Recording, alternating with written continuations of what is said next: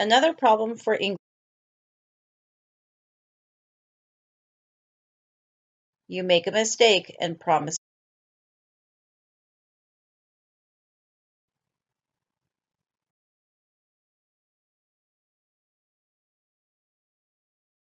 The object to go with the preposition.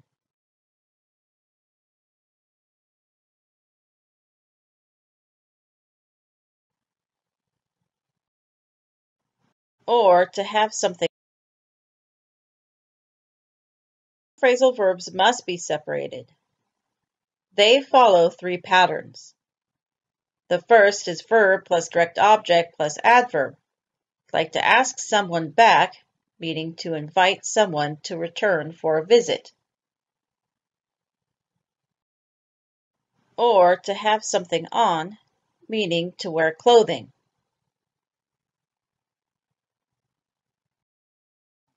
Another pattern is verb plus direct object plus preposition plus the object to go with the preposition.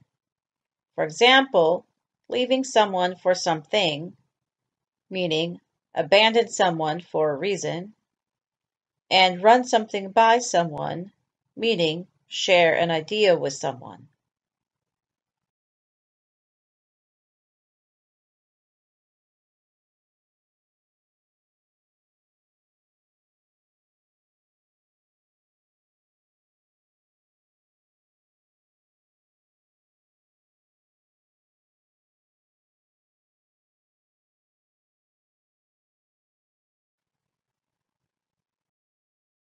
The third pattern is verb plus direct object plus adverb plus preposition, and lastly, another direct object. So we end up with a long expression like make it up to someone, meaning you make a mistake and promise to fix it. Or pass something off as something else, meaning to say something fake, like a purse, is real.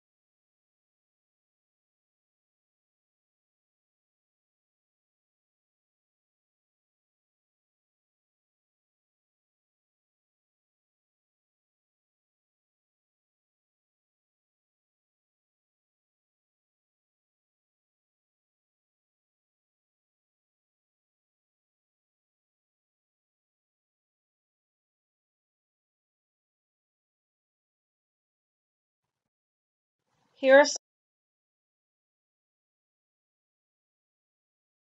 about global warming.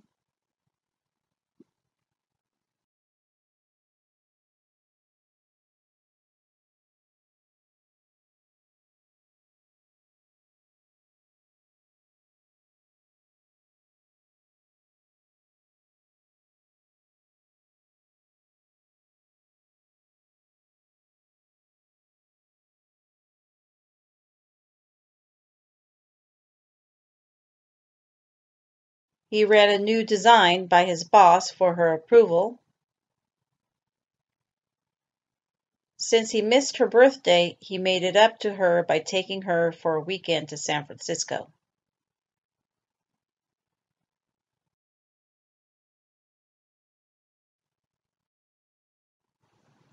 Another problem for English learners is that phrasal verbs often have more than one meaning. But how can you know which meaning is used? Let's take, for example, take out, which can mean borrow a library book or go on a date with someone. For instance, I need to take out a book about geology for my research paper. Or Jack wanted to take Sally out on a date, but she said no.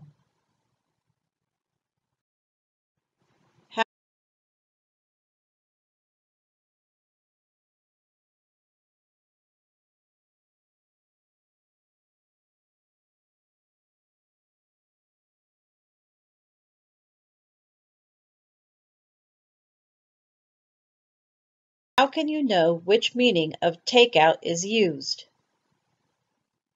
You look at the context or situation of the sentence. From the first sentence, it's clear we are talking about a book. In the second, we can see between a man and a woman going on a date, we are using the second meaning.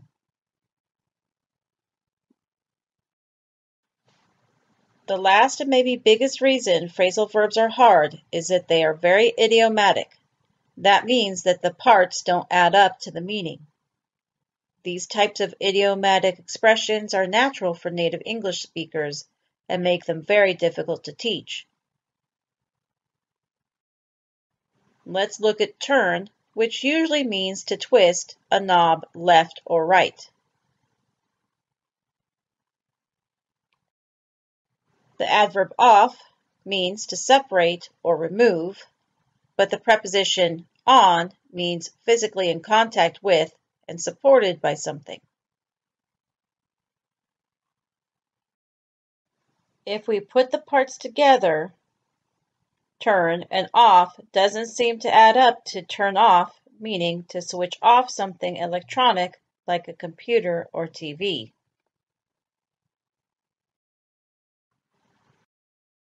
And turn on doesn't add up to meaning to switch on something electronic like a computer or TV. Some phrasal verbs can be hard because we cannot guess the meaning of the phrasal verb by knowing the parts.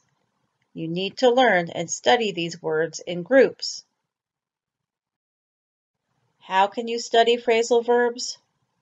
Treat them more like vocabulary words and study them in groups. You can learn them by focusing on a verb, such as get, and learn the meaning of the adverbs or preposition combinations. For example, get out means be forced to leave. Get up means to wake up and get out of bed. Get in means to step inside a vehicle like a car. Or get with meaning to meet someone. Another way to study groups is to focus on the adverb or preposition and the combinations of verbs. So we can focus on out, and speak out means to argue against an idea. Take out means borrow a library book or go on a date with someone. Get out means to be forced to leave.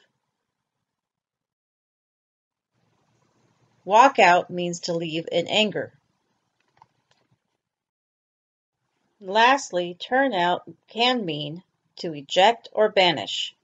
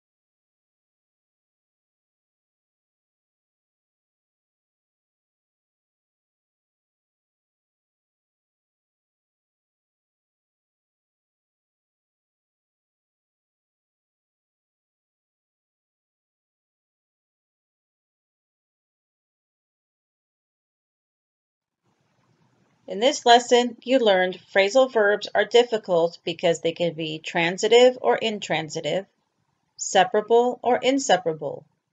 They have multiple meanings, and those meanings can be idiomatic. Thanks for listening.